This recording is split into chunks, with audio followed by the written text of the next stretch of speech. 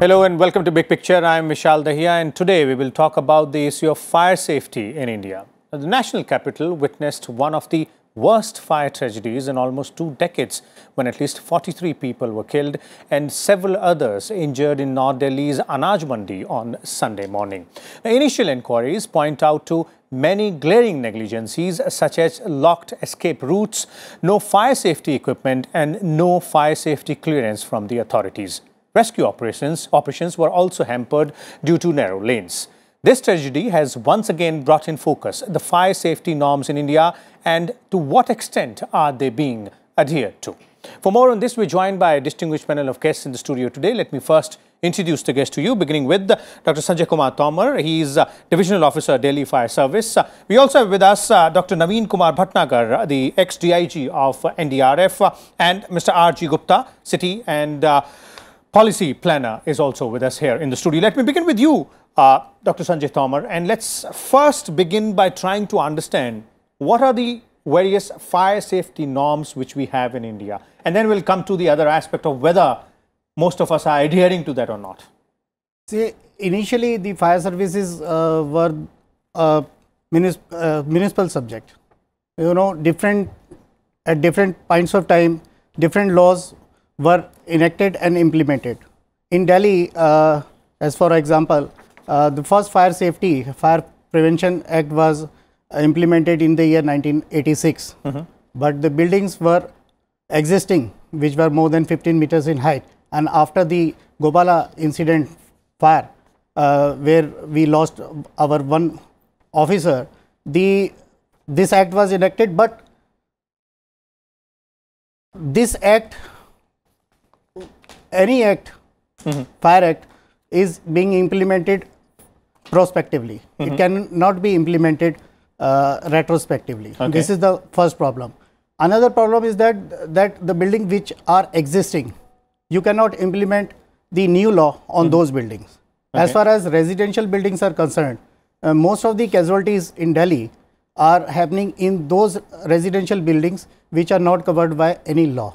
Okay. Only buildings which are having height more than 15 meters and special occupancies which are now covered are not being covered earlier. So you cannot implement new laws in older buildings. Okay, so you mean to say that the older buildings are the ones which are and obviously they're more at risk because their entire structure is old enough, and there are no norms which would have been followed when the building would have been made specifically from this perspective. But also the interesting fact out here is that congestion and the way the cities are both expanding and the number of people there. And this is one of the reasons in the recent case as well, wherein although there were more than a dozen fire tenders at the location, only one could reach the particular building.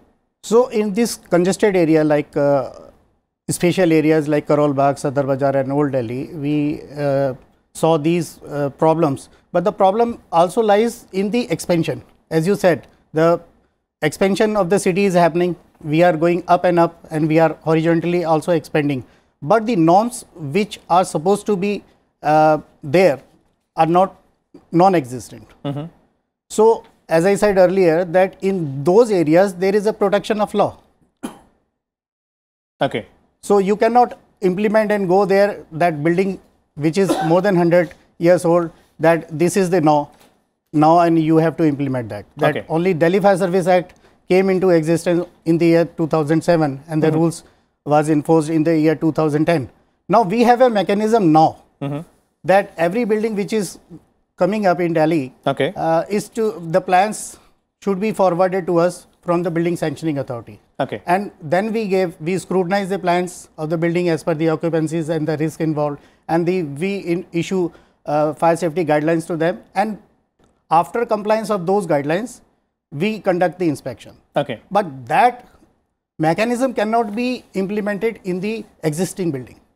And as I said earlier, the residential building which are less than 15 meter in height, there is no rule where you can enforce that you should have a alternate exit available. In the recent day before yesterday, there was a fire and the people are dying because there is no provision in our laws to have a alternate exit.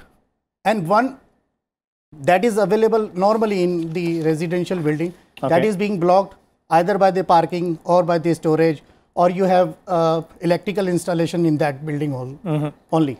So your only available means of escape is blocked by these obstructions. Okay. And you have a fire risk in those escape routes. Okay. So you have to think your exit road should be clear, number one. There should be no non-availability of any electrical installation on those exits, and your exit should be protected. Okay. So and that also, compounds the overall problem when, you go ahead and try and rescue people in this situation. Let me bring, Dr. Bhatnagar here. Dr. Bhatnagar, there's some very interesting facts, and let me just, put them out here. According to the India Risk Survey, there's a data which says that there has been almost a 300% increase in case of fire incidents in commercial buildings between 2014 and 2015. Now, this is a data which is about 3 to 4 years old. But this also seems to clearly point out that there is an increased risk, which further increases as our days or months pass by. So, in terms of the mechanism which we have, not only the norms and regulations, but in terms of mechanism, and also from the fact that how these norms are being adhered to. Are they being adhered to at all? Both by the owners of the commercial properties, the residential properties, or the authorities involved as well? Not at all. Even then, the planned area, industries already having this fire license and all these things, even then they are making the negligences. Because I have personally visited and seen all the this type of cases, because lot of wire, electrical wire, they don't have the safety norm of electrical wire. So, spark, definitely spark is the main cause. Secondly, maximum industries are having the chemicals, hydrocarbon chemicals, fumes, having the dangerous fumes, poisonous fumes are coming. So, definitely if any fire comes, so definitely the maximum stampede will be there, okay. And your death cases will be reported. In this same case happened here due to these fumes, hydrocarbonic fumes were there. So, and people were running, and people were, some people became died due to the stampede, and people were not trained. If the training should be given to the people, oh, okay, you can't stop this making the building and industries and all these things, but you should spend the money. You have, all the state governments are having enough money with them. Why you have not given the training to that particular area and people? Your MCD staff is there, daily they are visiting in that area, SHO police is there, beat constable is there. Why they are not visiting in this area? Okay. Why they have not reported all these things? You have enough money, central government is giving. Your why you have the enough staff with you, you can hire the agencies, they are able to give the training, rescue training. Okay. And in this case, somebody suppose died, but we have the 10 minutes with us to recoup them.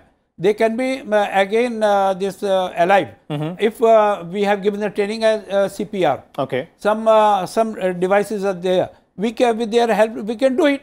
Why they have not been given the first aid kits and all these things to the industries? Okay. You can't stop. You are taking the this license and money and all these things on the official money. Then why you are not giving for their safety? You are not giving the kits to them. I am afraid. Really, I am shocked that government is sleeping. Every government is sleeping. Okay. Yeah. Okay. So clearly, 2 points which we have understood so far here is that one, not adhering to the norms, not having proper, audits in place, proper safety equipments in place, and getting clearances, and also on top of that, no training, the basic training to deal with fire or deal with the first aid, that is there. Let me bring in Mr. Gupta here. Mr. Gupta, the moot question here is, why are we in such a situation? Is it because of the faulty planning in terms of, expanding our cities, or does it have to just do with the laws being adhered to by the people? We have complete laws about the planning. Please listen one by one. The first plan of Delhi was prepared in 1873, then 1914, then 1936, 1956, 1962, all the plans under the Act of 1957. If you see Delhi today, the entire area Delhi bounded by Haryana this side, UP this side. So it is planned one. It has 18 main zones A, B, C, D, E, F, G, H, I, J, not I, J, K1, K2, L, M, N. Complete plans are there. Now please listen to the biology about the fire. It is there, very much there. Okay. But somebody has to lead it. Fire post 2000 square meter. Fire station 1 hectare. Disaster management center 1 hectare. Along with suitable open area. Fire training institute 3 hectares. Where to locate? The details are given here. But somebody has to prepare the plans and do it. Please listen here. All the zonal plans are there. Okay. Let them see, tell this is not correct, this is correct, this is not. If correct is not correct, then you do the correct, because they know much more than the planners. Okay. Planners naturally they will say that 2 fire stations will come 1 year, with the distance, with the roads, everything. And plans are prepared based on this one. There is not a single plan. You can tell me anyone. Maybe that this particular area, it is A, means Surabaya area. But here, the provision of substation is a difficult one because the land is not there. Okay. If not there, you provide on the boundary of this one. Okay. C, the space is there. D, too much space is there. But somebody has to work from the fire department that please 1, 2, 3, 4, 5, 6. So the fire master plan you're talking about should be there. But not, I have not seen it, is not there. Okay. Except zonal plan we show. You see any zonal plan, the provisions are there. The rules I have just read, all the details are here about the fire systems. Okay. But people don't care it. Okay. Dr. Tomar? He's only asking about the provisions of the fire stations in Delhi. No, the fire master plan. You know, every city needs to have that fire master plan. But Yes, we have to see the inbuilt fire systems which are available, and what is happening. No research has been conducted that why these deaths are happening, what are the occupancies, because in my personal opinion, law should be made as per the research. So no research has been put while making these bylaws, or why people are getting trapped, and what are the occupancies, what are the percentage of the occupancies in which the people are dying. So as I said earlier, that out of the total, we receive generally 29,000 plus calls annually, and the maximum number of fire calls, 38% fire calls are we are receiving in low-rise residential buildings, and 50% of the total deaths, which as per the records available with the Delhi Fire Service, are happening in the residential buildings, which we think that they are the low hazard occupancies. So my question is that we have laws for high-rise buildings, we have laws for assembly buildings, we have laws for storage and industrial buildings. Wherever we have been implementing, or we have been able to implement these laws, the number of deaths and number of fire calls is much has come down considerably. Yes. But what about the older areas, the congested areas? The same question I am raising once again, that the existing, there is no law which can be applied retrospectively, number one, and there is no law which can regulate these are the minimum standards that you should have, because now we can see the lots of mixed occupancies are coming up. Government has allowed, there is no problem. But when you are converting a residential area into a commercial area, then risk increases manifolds. And accordingly, you have to accordingly the infrastructure has to be built up.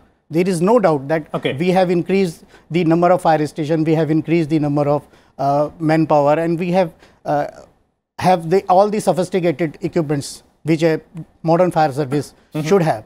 But despite that, in my personal opinion, the occupant of any of the occupancy or the individual has the prime responsibility to see whether in which building he is going, what are the hazards available, whether if there is one escape route is blocked, how I can use the alternate exit, and whether it has fire safety equipment. There is fire safety equipment comes many later, at a later stage.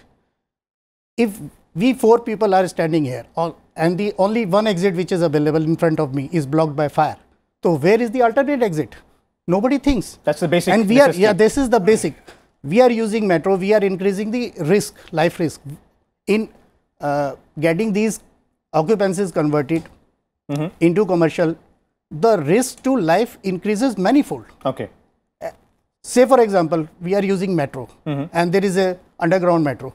Now that has been planned and executed in a as per the international norms. Now you can find alternate exits are available. There is a restriction on combustible material and every alternate arrangement of electricity is there. Okay. Non-combustible material is used in almost all the construction. When you plan a building like that, then you will not find a single source of fire incident. Okay, so basically all norms will have to be adhered to. That's what you're saying, Mr. Gupta. I'd like to bring you on one point, specific point here, which Dr. Tomar has pointed out. Again, he's pointed out it in his first response as well. How to deal with fire situations in congested areas, the older areas, the areas which existed even before these laws or the guidelines were made in terms of fire safety norms. Our latest master plan in 2017, the laws are like this. I just read the guidelines for locating fire station and other firefighting facilities. Number 1, location should be that fire tenders are able to reach 3 to 5 minutes. Number 2, fire station should be located at the corner plots as far as possible on main roads and women to entry. Okay. Underground water pipeline for the fire hydrants has to be there. All the rules are given there. But naturally, they have to say yes or no. They have to detail it out. And we will do it. But it works both ways, Mr. Gupta. It works both ways. The occupants of that particular building, be it a commercial or a residential building, will also have to adhere to the norms. Most of the fire cases which we hear is that the occupants or the owner did not even bother to get a fire safety certificate from the agencies. You are correct. This is not possible in a walled city, not possible in suburban area, but possible in Zone C, Zone D, Zone E, others it is possible. Okay. Dr. Bhatnagar, your point on that, and since you brought initially the aspect of how not only the fireman, but also general people have to be trained, have to be, given that basic training.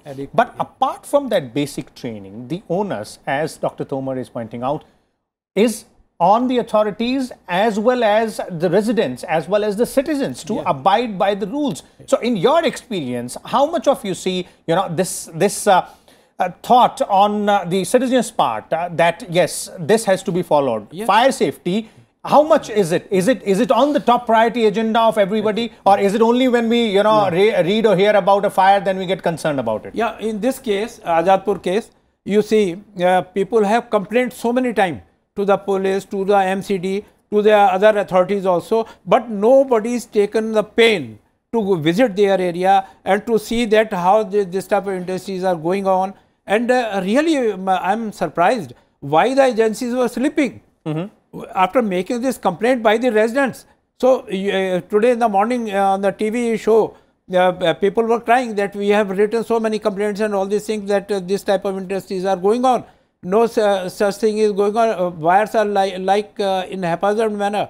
So, but nobody taken pain. Nobody, even an MLA of that area, it was the prime duty of that MLA to look after these things. But so, if we come to the common citizens, those who are the owners of such industrial buildings, the onus lies on them as well. And as Dr. Tomar is pointing out, in most of the cases, either the escape routes are blocked or there is no fire safety equipment out there, and obviously those who are staying there or sleeping there are not trained, and then there is no fire safety clearance as well. So the onus lies there as well, in addition to the authorities. Yes, authorities are responsible to go ahead and ensure. Isn't that, Mr. Bhatnagar?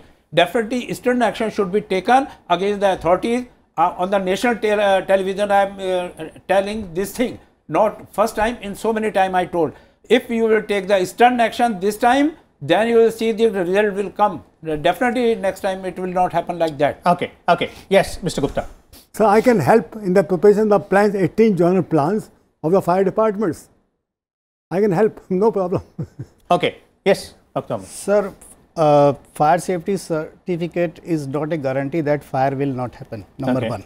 Number 2, the inbuilt system, whatever been provided, it is the first duty of the occupant or the owner of that building or occupancy that you have to operate. Suppose in this room there is a fire and fire extinguisher is there. and nobody is operating that fire extinguisher, then what is the use of providing that fire extinguisher? Okay. So, in any case, the fire services can check the provisions of the fire fighting system which are required as per the law, number one. Number two, they can check randomly and after the expiry of the fire safety certificate for renewal only.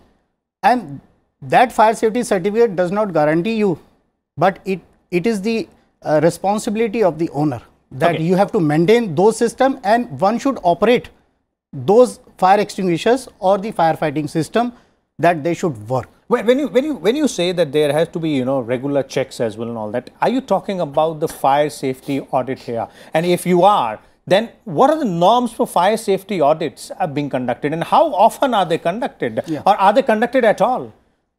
So, in Delhi Fire Service Act, there is a provision. There is a Rule 27 which stipulates the building which require fire safety clearance from the fire service department. And as per the provisions of the Act, the building plans should be referred to the fire department for scrutiny.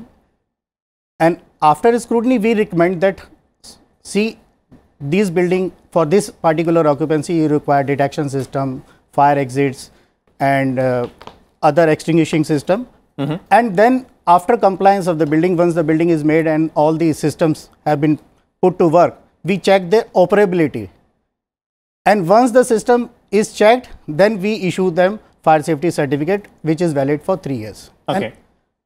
And renewal is due after 3 years. And what about the vulnerability analysis or the fire safety audit which I am talking about? Yeah, so giving certificate is one part, but auditing the entire process, you know, the certificates have been given, or whether the equipment which is there, is it still functioning, or are these people adhering to, you know, maybe the escape route was made when, you know, you guys gave a fire safety certificate to a particular building, but 6 months down the line, maybe the escape route has been blocked. So how do we, you know, keep that in check? Generally, that is being done on getting a complaint from the anybody, or due to the staff constraint, and that is generally being done on getting a complaint, or whether we random go inside any building and we find if there is a fire and system is not working, then we cancel that fire safety certificate issued to that occupancy. Okay. But so, what about the illegal these structures? That is illegal this area. Illegal construction is well, not obviously that is not that is there, which is a very important part. And then the last one, I would like to bring Mr. Gupta there on that. You know,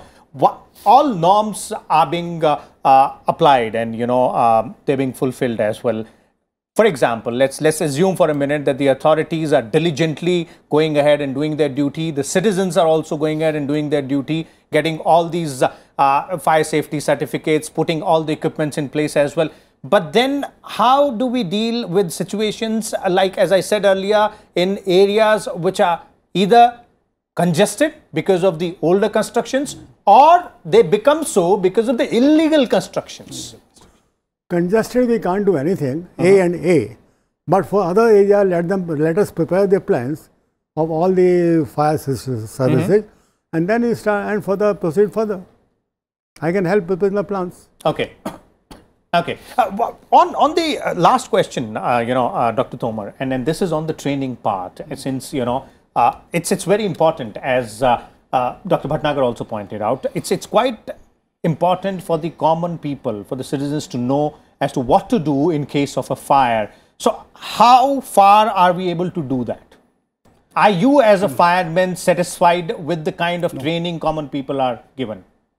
No, we have to make this a compulsory subject in the education system, because whenever I go to training, I see that the people's awareness in fire safety is negligible. Okay.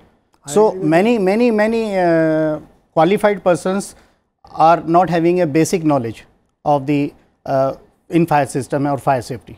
So I must share with you that the awareness or training program must be given at a education level, starting either after primary, or it must be made essential to everyone. Already it is there. Orders are there. Training is going on in the schools and all this thing. Or Disaster Management Act and Policy 2009. Very much it is clearly indicated. It is mandate for everybody to conduct the training of this fire safety. Honorable Supreme Court's order are there. And then maybe we have to scale up on that aspect as well. So there it is, as our panelists have pointed out, there are stringent fire safety norms in existence, but what is required here is that not only do the authorities adhere to the implementation of those norms in letter and spirit, but also we, the people, that is you and me and others, who are the common citizens, they also need to go ahead and ensure that whatever building or whatever place they are in, be it commercial, industrial or residential, ensure that all fire safety norms are adhered to, and as our panelists have also pointed out, also ensure that there is basic training taken by everybody, or everybody is trained in the aspect of dealing with fire situations or the first aid as well in such situations. We'll come back again tomorrow with a different topic and different set of guests. Till then, keep watching Rajya Sabha Television.